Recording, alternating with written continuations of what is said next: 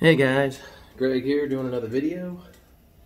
I'm doing garage cooked burgers. I got my Blackstone flat top over here and I'm getting ready to put these burgers on. They're quick and easy Angus burgers. Get them at Sam's Club. Great burgers, by the way. Already fully cooked, don't have to worry about it. A couple of products I'm going to be using is called bone sucking grill, or excuse me, bone sucking sauce. Put this on chicken, you can put this on steaks, burgers. It's great. I use it on a lot of stuff.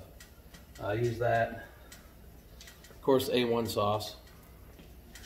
I ran out of my Worcestershire sauce. I usually use Worcestershire sauce whenever I'm making these burgers too, but I'm out right now. So I'm gonna have to get some more of that. So another thing I'm using is Montreal steak seasoning. Throwing that on there. And of course, you know, your salt and your pepper and all that.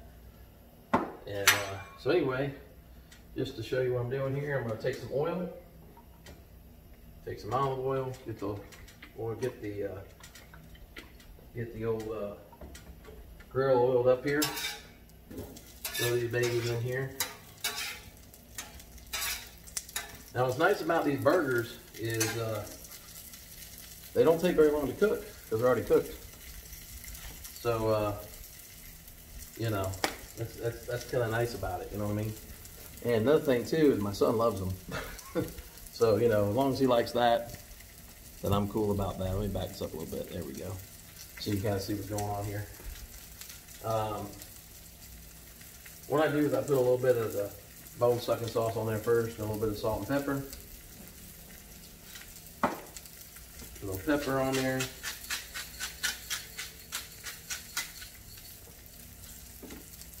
And then lastly, but not least, a little steak seasoning. Always gives it a good flavor, right? Put that on there. Da, da, da, da.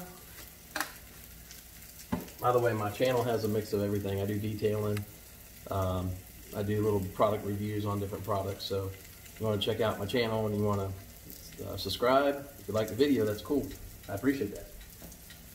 And by the way, these things don't take but about a couple of minutes on each side. I'd say maybe 5 minutes on each side, if that. But like I said, they're just heating them up basically, you know what I mean?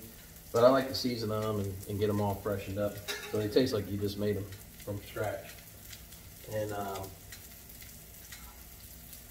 I usually do here is once I get to about this stage here, put a little bit of this steak seasoning on it. Put a little, mix it around on the burger. Now 3 of these burgers are already thawed out. I had them on the grill, I had them sitting out for a little bit. So they're gonna get cooked a little bit quicker than the one that's frozen. The other one I dropped. So